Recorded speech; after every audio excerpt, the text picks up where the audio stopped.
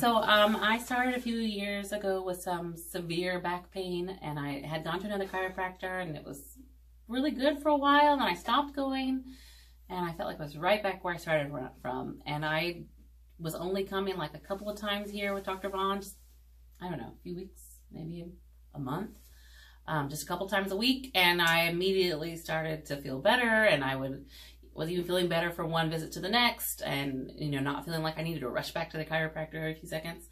Well, we have a mutual friend that was praying for her. Yeah, that's also true. Right, and so now I'm only coming like once a month, and that has only been like 3 months ago, I think, maybe I started coming. No, it's been about 6 or 7 months. It's been. I don't feel like it's been that long.